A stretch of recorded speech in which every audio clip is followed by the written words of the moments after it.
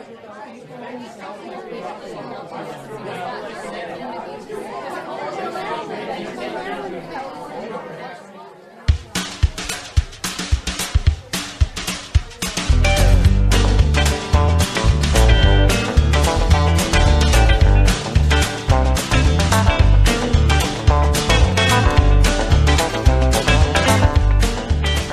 time for the Artist Friends Podcast.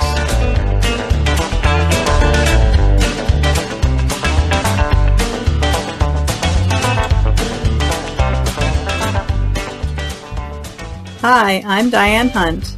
I am an impressionist realist painter connecting with nature through my brush. I work in oil paint and watercolor, and I live in the countryside of Maryland's Eastern Shore, not far from the Chesapeake Bay. You can find me online at DianeHuntStudio.com and on Facebook and Instagram at Diane Hunt Studio. Hi, I'm Constance Brosnan of Steve Brosnan's Jewelry Designs. I live in Oklahoma on a prairie, and I make handmade jewelry in silver, copper, and brass. I'm an artist that paints. I paint pastels and in oils sometimes. Hello, this is Clyde J. Kell. I'm the host of this podcast. I am a emerging representational artist. I do historic renderings, seascapes, landscapes, volcanicals, birds, and whatnot, with a tight illustrative hand in watercolor, pen and ink, and acrylic paints. And I live in Oklahoma City.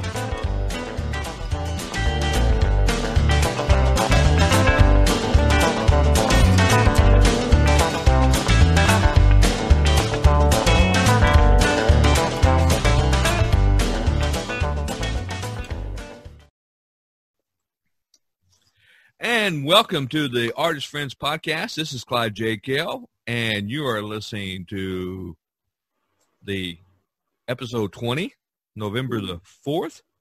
And I'm here with Diane Hunt and Constance Brosnan. Hello, Diane. Hi, Clyde. Hi, everyone. Hi, Constance.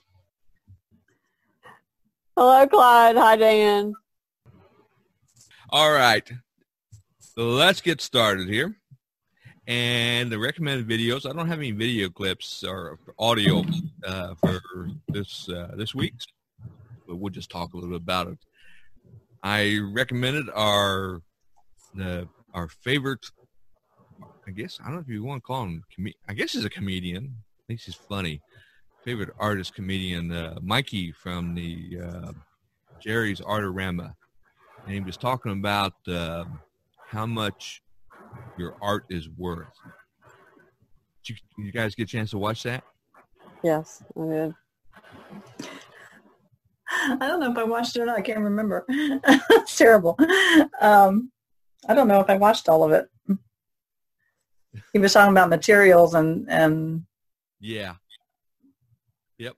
Yeah, what is my art worth story? If you add a story to your, he held up a bottle and said, if this were a bottle of very special scotch, it would be, you could charge like $160 for it. He was just, as an example, as opposed to if it were, well scotch, which he didn't say that. But anyway, if it were inexpensive scotch that was just rot gut and you'd only charge, maybe five bucks or something for it, But it's all a lot of times it's in the packaging and in the presentation and the story. If you put a story in there with it, it helps really make it seem special. So in determine the worth of your art is it's the packaging and the story, behind it and everything. So that puts a perception in people's mind. They perceive it as being worth more than probably the actual physical entity. Because after all, it's just paint canvas. And unless you use gold leaf paint or something, there's not. Well, nowadays that stuff is a lot more expensive than it used to be. If you use, depending on what you paint on, if it's linen or Belgian linen, he or didn't go into details, but he said in other videos he talked about how determining the price of your work, which that involves the cost of the material, but his main emphasis, like he said, this is how, answering the question, how much is my art worth? And that's the that was the emphasis, in his comedic way. Yeah, but it can vary. Like he was saying, the same size bottle having two different things in it, can really determine how much it's going to cost you. But even your own paintings, I mean, I try to kind of keep consistent pricing for my sizes, but like sometimes some paintings take, a month or more to paint, and other things take, I'm done in a day. It just depends on the thing I'm painting and how fast it happens. So it's like, do you factor in all that extra time if it takes you a lot longer to get it to work, or is it, I mean, you can have more detail in a painting, and they can be the same size, and one can have a whole lot more detail or a lot more technical. You have to be a lot more technical with whatever you're painting, because it's not, it's got to be more precise. So really the same size painting can be different prices. And sometimes paintings turn out and you really like them yourself personally and you don't really want to sell it. Is he the one that was talking about that? I've been guilty. Yeah, I've been guilty of that. You put a higher price on it because you never you don't want it to leave the house.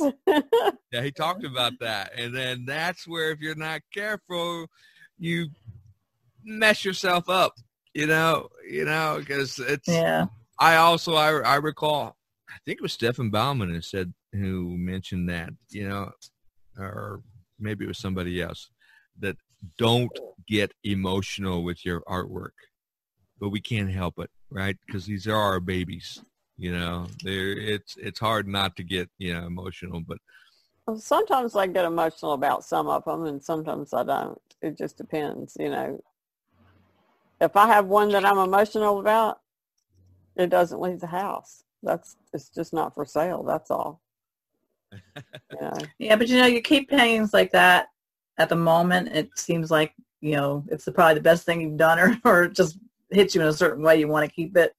And then a month or two later, you look at it and you're like, why in the world am I keeping this? It's like, because you've gotten better or whatever since then, or done other ones that are better than that one. Hopefully, yeah. But at the time, it seemed like that was like, special to you. Yeah, that was reason. You're right up there. You were enamored with it when you got done with it, and then it lost its. Yeah, it kind of wears off. Yeah. Especially when bills come in, they have to get paid. Yeah. Yeah, exactly. Because we're all, yes, we're doing. You need some more canvases to paint on or something. We're doing this for the love of the art, but we are trying to, make a career, make a living. So you have to sell something. Well, that's like for me, the pressure of sales is not real heavy with me, because my daughters, I'm doing this for the sake of my legacy for my adult daughters. And they pretty much like everything. In fact, they got certain pieces that they picked out that they want. They don't want me to sell. And I said, well, I got to sell. Well, if you don't sell it, just make sure that you keep it for us. They want all my artwork, regardless. So, if I sell something, fine. If I don't, I know they're going to. I have jewelry that's like that, because some of the pieces that I've made are just, they turn out really nice and I want to keep them. And I look at them and say, you just can't keep every piece of jewelry that you make. Just don't have any, so I just put them on the table and let them go. Because what Diane was talking about earlier, and the putting the time in and everything, that leads into something that I wanted to discuss for our listeners. We're discovering that not all of our listeners are artists. They're art enthusiasts, or they're people who are interested in art, and maybe they want to learn a little bit about it. We as artists, we have to be careful, because we do what is called art speak. We, like when I say that I am an emerging representational artist, I would think that 90% of the people who are non-artists would say, well, that sounds fancy, but what the heck does it mean? So that leads into, Diane, when you were talking, some of the detailed work, what do you mean by that? By what details, as far as your process, talk a little bit about your process. Well, I'm an impressionistic realist painter, which means that I paint realistic looking paintings, but they're not photorealistic, which there's not, like, when you look at them really close, there is no detail. It's more an impression of what the thing looks like. So, but when you back away from it, it all comes together and it's realistic. In a photorealistic type painting, no matter how close or far away you are, it's all clear, like what it is. I guess that's the best way I can explain it. I'm trying to think how you can explain it over the airwaves that's here. An exercise for us Yeah. continue. I mean, it's probably easier to see the difference than it is to try to talk about what it is. Photorealism is just making the painting look like the photograph, except it's a painting. So that's photorealism. Yeah, but it's clear no matter how close or far away you are from the painting. Yeah. I mean, that would be... Impressionism, it's not. When you're up close, it's all a mess, and it looks almost abstract, and you can't really tell what it is, but when you back away from it, it all comes. Yeah. It has to do with the handling of the light and the shadows against the object that you're painting, like, a tree or leaves or the grass or whatever, right? Yeah, that's all part of it, and there's a lot more brush strokes and colors. Yeah, and I mean, there's a lot of layering, but that's how I do it. I mean, there's other people that do the same type of work, but they don't necessarily have the same process I do. It just comes out kind of the same. Now, when you mentioned, okay, because I'm trying, as I said, I know it sounds confusing. no, before we started this podcast, I said I wanted to try to break down our process, explain a little bit of our process, but break it down into terms that non-artists could understand. So you're on a roll. You got started here. So I'm going to kind of like be the devil's advocate in a sense. Mm-hmm. Now, when you said layering, what do you mean by layering? For someone who is not a non-artist. Yeah. Well, the way I work in layers of color. So depending on what I'm trying to paint, I usually start with darker colors and then layer on top of that other colors that make up the form. So, and sometimes I'll do that wet paint into wet paint, and other times I'll do it in dry layers. So you let the paint dry, and then you come back in after it's dry and add more layers. So, and you're working in oils, right? I work in oil paint, yeah. So but I do the same thing in other mediums too. You can do the same thing in acrylic or watercolor. Yeah. That's why you're. But there's different processes depending on what I'm trying to achieve and how much detail and how much atmosphere and all that kind of stuff feeds into it. So it all depends. If somebody was reading online or whatever, that technique, if they came across the word glazing, is that pretty much what you're describing? Is glazing is a form of layering.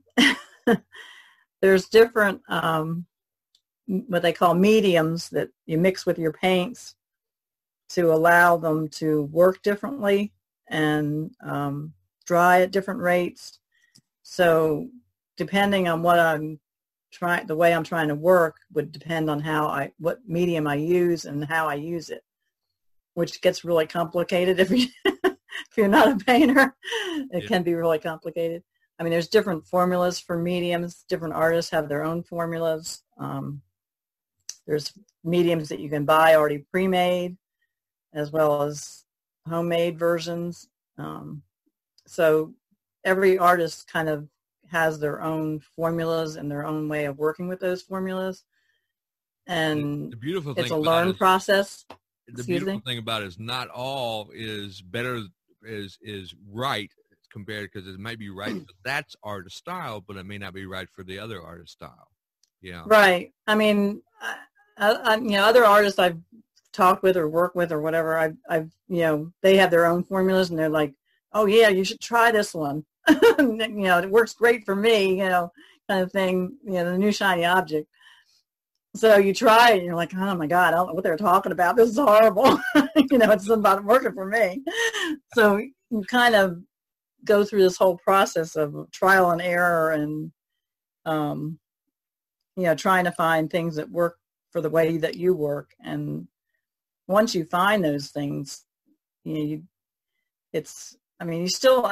still experiment with other stuff, and I still like to try different things, but I kind of have my own set mediums and things that I use, and I know how they work.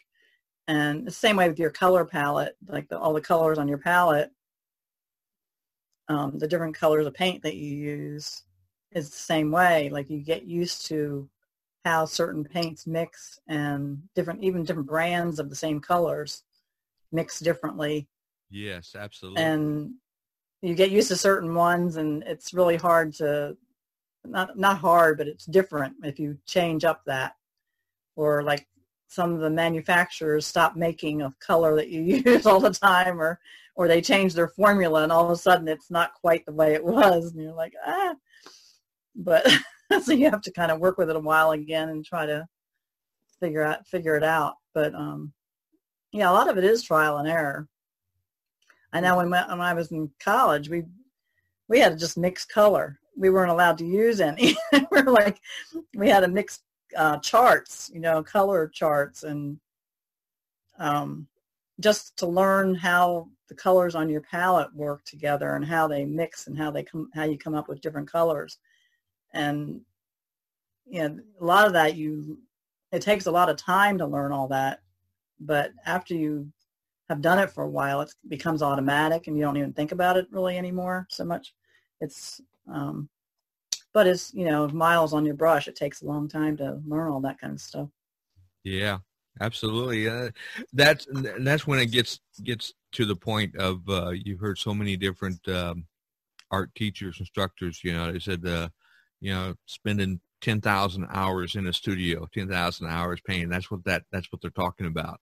Yeah. Yeah, it does take a long time. I mean, it's just like anything, playing football or whatever, any kind of, anything you want to learn how to do, you have to spend a lot of time doing it and learning all the ins and outs of how it works in order before you can get to the point where you can really create the thing you're expecting to create when you sit down to do it. It's not going to happen just like, in a few hours. It's like, any sport or learn how to play an instrument or whatever. You can't play like at a concert or something on stage in front of people the first time you sit down to a piano. You're not going to do that even within a week. You have to be doing it for years and years before you get to that point. Yep. And the same way with painting. It's like you expect miracles, have a masterpiece the first time you attempt it. So it's anything like that that's like that you need to spend a lot of time on, that you want to be accomplished at. And that's like you mentioned earlier, a term I know that several of our non-artists, listeners have heard or come across. You said an artist palette, Palette, yeah. Artist palette. What is that? The palette is just a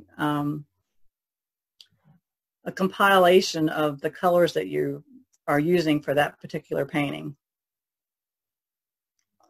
Okay. I mean, all the Now, when all the colors come, you can look in the catalogs or online or anywhere and in the art stores or the, your Michael's stores or whatever, and see hundreds of different paints and colors. And,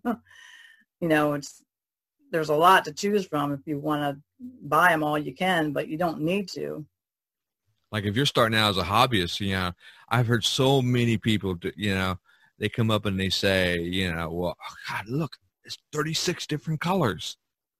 When in reality, are they going to use all 36 colors? Probably not, because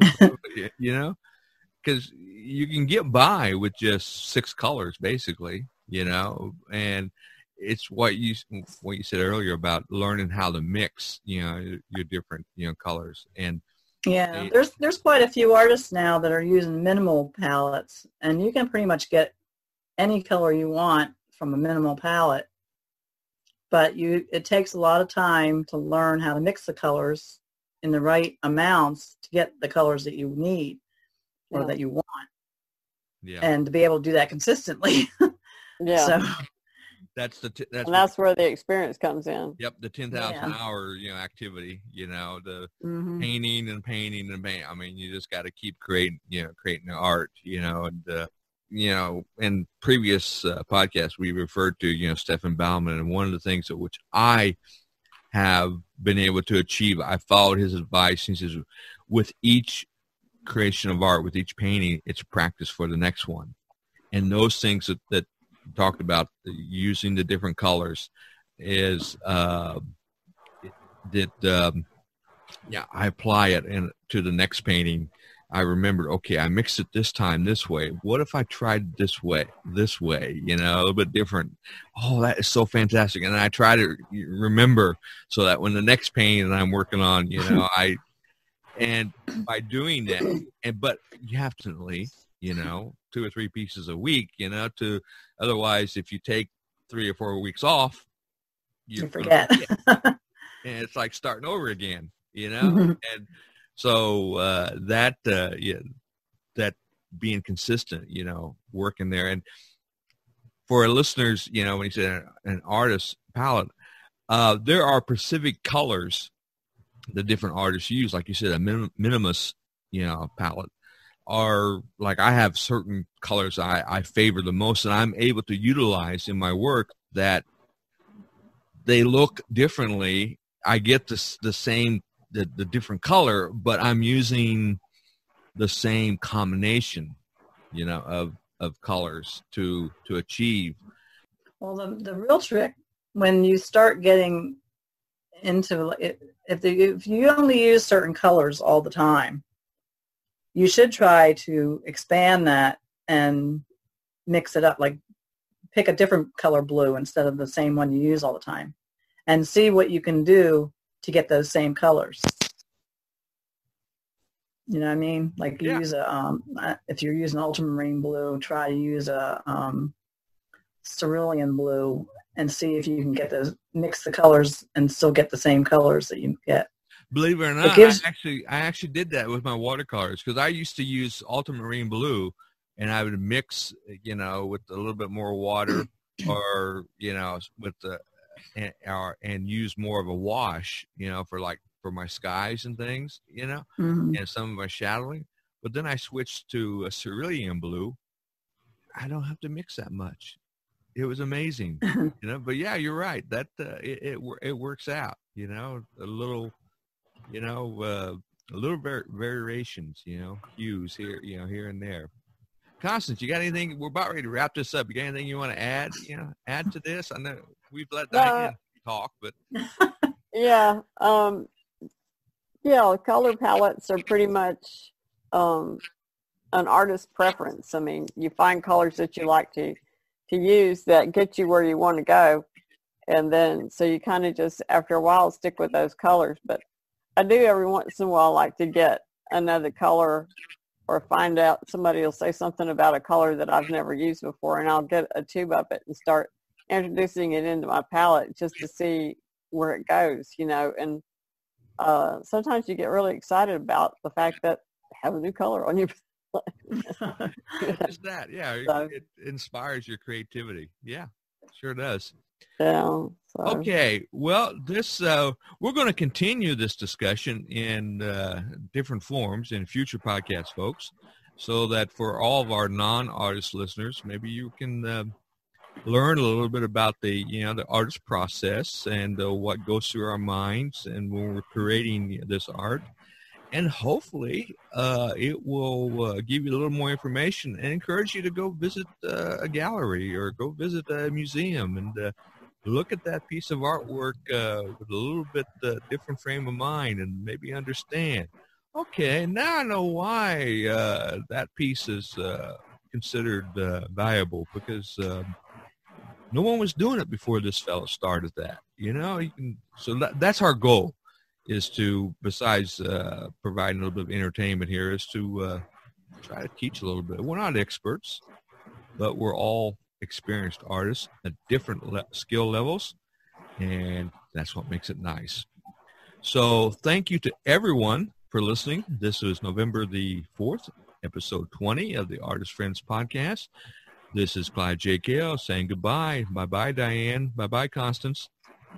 Good night, everyone. Good night, everybody. Good night, everybody, and thanks for listening.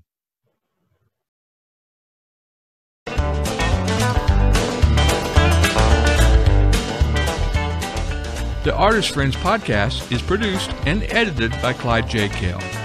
Participating artists, Diane Hunt and Constance Brosnan, and Clyde J. Kell.